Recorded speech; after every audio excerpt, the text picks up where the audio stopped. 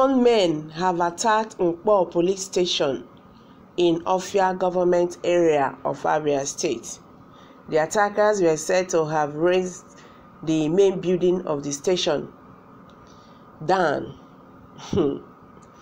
It was gathered that the gunmen also released some suspects in detention during the attack. The situation was said to have left many residents and indigents of the area apprehensive. Efforts to get Abia police spokesman Jeffrey Ogbonna were unsuccessful. He did not pick his calls for response to text messages or whatever. Ūñknøwñ is the hometown of Abia Deputy Governor Okochukwu.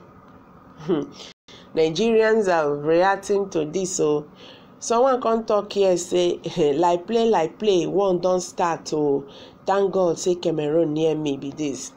Yeah, that is the reason why Nigerians are saying the government should do something about what is on ground, because people will just be looking at it like this: unknown gunmen, attack security men, Fulani killing people, Fulani headers, killer, what they call them, killing people and all that, Boko Haram.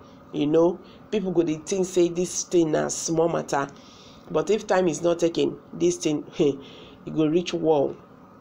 It will soon blow, full blown of war if the government not do something about this.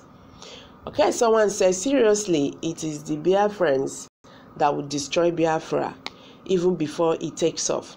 The policemen and women that you people are killing are your fellow brothers and sisters. This is purely self-destruction. By the time the consequences of burning police stations come, the innocent will suffer greatly.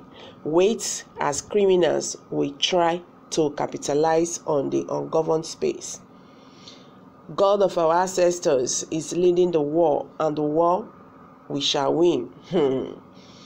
Who do we offend in this country? What is going on in this country? So much bad things just keep happening. I don't just know. In fact, there is no day you wake up that we not hear 1, 2, 3, 4, 5 news. You must. Somebody kill. If unknown gunmen did not kill policemen or burn down police station, Nigerian military will kill the Imolites, then bandits killing people, then Boko Haram.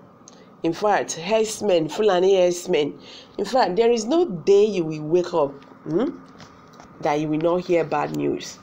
But the question is, what are those in authority doing? Because things are getting out of hand. This thing they do, and they look and say na like play. If Nigeria continue like this, from now to the ending of this year, it's only God will know what will happen. It's only God that will know what will happen. Because the way the thing is going now, we are living by the grace of God. Everybody just live by the grace of God, and that is the truth. Alright, someone said there it is very, very very unfortunate that some people have not understand the game which the Hausa Fulani terrorist group is playing in this country, mostly in the southeast. This Fulani terrorist group has been the ones responsible for all these attacks on the police and police stations and others, and this is their aim, is to destroy the little security network in the southeast and finally unleash a big problem against the innocent citizens unchanged. And this is a well-planned game with the Fulani government, but God will judge everyone. Bad news every day and everywhere. It seems God is no longer interested in this country again. We don't offend them. Don't turn Igbo land into war theater again. Alright, someone said if your brother or sister is in the army or police, advise him to quit now because wahala dey. Nigerians are reacting and they are still talking. All right, someone said, yeah, this is the beginning. No, they have not seen anything yet. All these police stations, all of them will go for it. Army they run, police they run.